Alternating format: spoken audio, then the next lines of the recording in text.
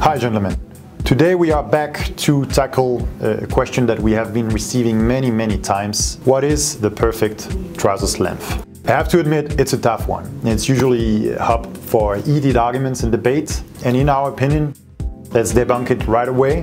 There is no such a thing as the perfect trousers length. You will never have everyone agree that your trousers have the perfect length. What you can do, however, is to achieve the perfect ratio between your trousers length and the width of your bottom hem. What you usually want in menswear is to have your silhouettes appear as tall and slim looking as possible. And I insist on slim looking because slim looking doesn't equal slim fit. To achieve this slim looking silhouette, we rely on a long and uninterrupted leg line.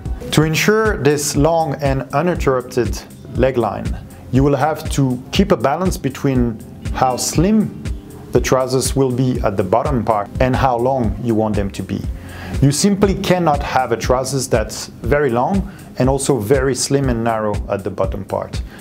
Because this will create a lot of bunching, a lot of unnecessary fabric at the bottom that will be stuck on the bottom part of your leg, at your ankle and on your shoe, and this will actually shorten your leg and quite a lot. So what's the secret, I can hear you ask? Well, it lies in one principle and two sentences. First, the principle: you need to respect your leg anatomy. You need to follow its natural shape. And the two sentences are the following. The first one: the slimmer you want your trousers to be at the bottom, the shorter they have to be.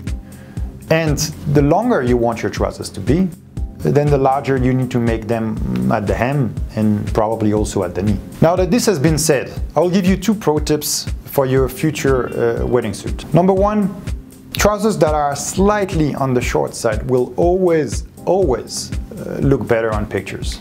Believe me, I've seen enough wedding pictures for a lifetime. Number two, don't let your favorite aunt nag you about your trousers length if she thinks, they are too short. Have a look at these few old pictures. These men wear and are the most elegant of their time. Are their trousers really that long?